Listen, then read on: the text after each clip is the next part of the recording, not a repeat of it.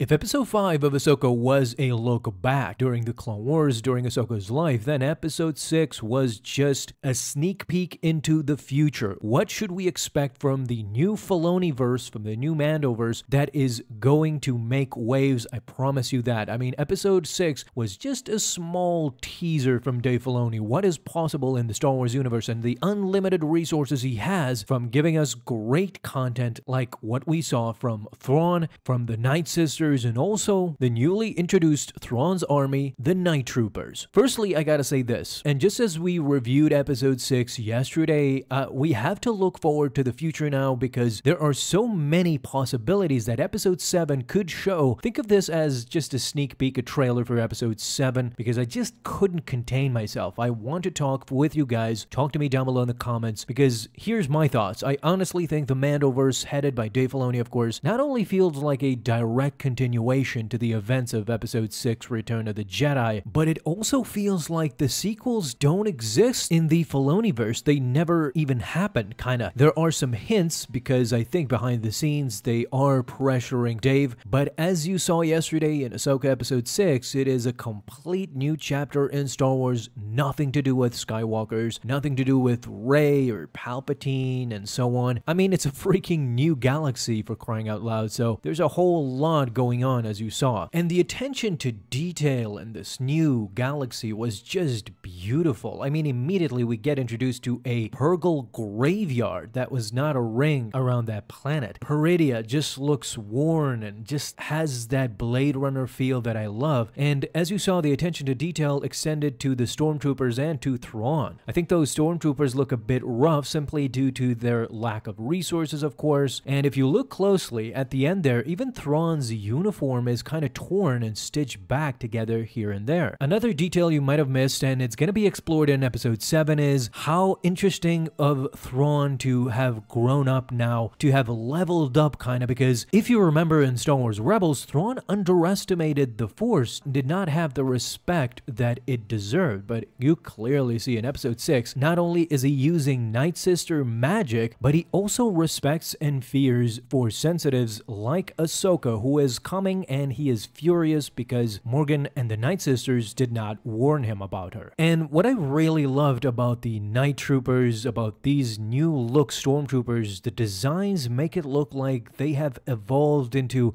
not an Imperial army anymore, but more of a Thrawn cult. They were shouting Thrawn, Thrawn before he got introduced, and that is just beautiful because Dave Filoni, outside of other Star Wars directors that directed the Star Wars sequels, he does read the Star Wars novels. You see, in the Thrawn books, there were actually rumblings between Imperial officers. There were rumors that some of them hated Thrawn. You see, in those novels, the regiment that was serving Thrawn, the Imperial troopers, they had exemplary fashion, and Thrawn treated his troopers so great that his troopers, he had some of the most loyal regiments in the Empire. So loyal, in fact, that many of his peers, many other admirals in the Imperial command questioned whether his troopers were more loyal to the Empire or loyal to Thrawn. Now, the gold plating or the gold patching that we see in the Chimera ship and also in some of the troopers, Captain Enoch being one of the more prominent ones. He is a new character that seems to have been automatically beloved by all fans. I mean, his armor was one of the more distinguished ones and unique ones out there. But I really want to talk about these Night Troopers, this new army that seems to be extremely unique to Thrawn. Immediately, speculations theories started running around the internet, forums, Reddits, YouTube videos. I mean, this new army is so rich in context that I actually don't know where to begin. There's so much, but I'm gonna start by saying that a lot of you started speculating the Night Troopers are actually an army of the undead. So this is where the divide I see a lot going on, because some believe that these troopers are actually dead and they have been reanimated by the Night Sisters, similar to how Marak was by Morgan Elsbeth, and some are not a fan of this theory, actually saying that they are survivors, similar similar to Thrawn and Ezra. They survived the trip to Peridia, and that's why their armor is being patched up. So I'm more of a fan that this is Thrawn's attempt of making sure his crew is alive and well armed,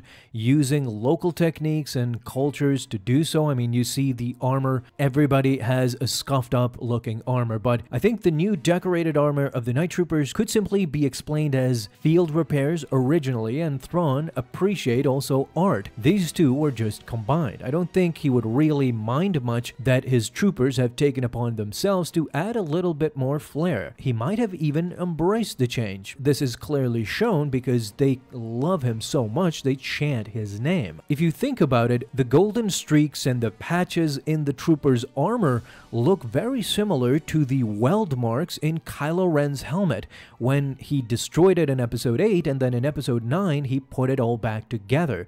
This is what it kind of reminds me. They have made repairs with local metals in Peridia. However, there is an enticing possibility. There is something beautiful about Thrawn using Night Sister magic in a scientific level. It is so Thrawn for him to have dead troopers be brought back to life by Night Sister magic and having himself a zombie legion that could go possibly horribly wrong. It is a great concept that kind of goes in line with a modern take of the old Death Troopers novel. Because just as Lars Mikkelsen said in an interview, he is not playing Thrawn similar to how he played him in the Star Wars Rebels series. He said so himself that this version of Thrawn is completely different, a more mature Thrawn. So I think that this version of Thrawn is much more dangerous because unlike his first appearance, here he seems to understand what the Force actually is and shows a great appreciation for it. Instead of just dismissing this as just a gimmick,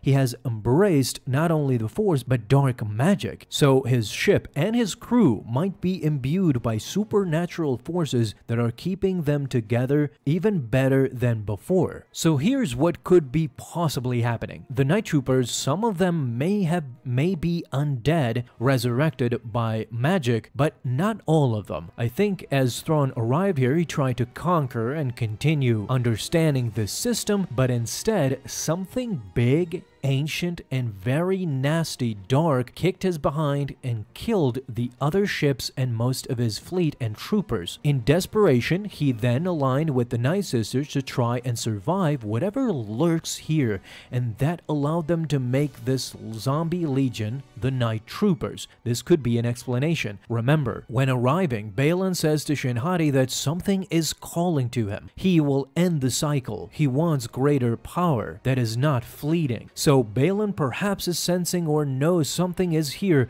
that is much darker than Thrawn and the Night Sisters. Those who survived and didn't want to end up this way became tougher and more brutal stormtroopers serving Thrawn. So quite literally, they have decorated the survivors. The idea of this being a peaceful new galaxy was thrown out the moment we saw those Purgle skeletons roaming around and the moment we landed on the planet. It does seem gritty and dark much more than other systems. Of course, I have something to say also about the Yuuzhan Vong. I am just a stupid fan of those legends, ideas. The expanded universe is so rich, and it would make sense because we're in a new galaxy, but what we know about the Yuuzhan Vong is that they were definitely from another galaxy. Dave Filoni also almost brought them into canon in the Clone Wars animated show, but that idea, of course, was scrapped last minute. So could he revive the Yuuzhan Vong into canon again? And in this new galaxy, they are the looming threat. This all of a sudden turned out into a discussion for episode 8 too, but you have to admire what Dave Filoni did with the Ahsoka series. I thought myself it would going to be revolutionary, but it turned out to be something much greater than a lot of people expected. I mean, do you realize that the complaints from the first episodes have quietly and slowly subsided? Ezra is back. Ahsoka will be back in this new galaxy. Thrawn, Morgan Elsbeth, the Night Sisters, Lightsabers. They're all gonna come together, and we haven't even talked a lot about Baylan and Shin Hati and their allegiances. It seems like Thrawn has a bit of a problem with them, but they might align themselves with Ahsoka. They might go on their different path. We might have a three-way standoff in the end by episode 8. So who will duel with who and who will join who? It's just all crazy right now. So episode 7 is gonna be great, but episode 8 is just gonna be epic, just bombastic. It's gonna be one of the greatest finales in Star Wars series. It would be just beautiful in my opinion, but a lot is expecting us in episode 7 with Ahsoka coming back, and wow, what a finale episode 8 will be. I just can't wait. By just seeing episode 6, you know that this show is gonna go off with a bang, and season 2, whenever it comes, that's gonna be awesome too. So guys, leave all of your thoughts down below. I can't wait to see what do you think.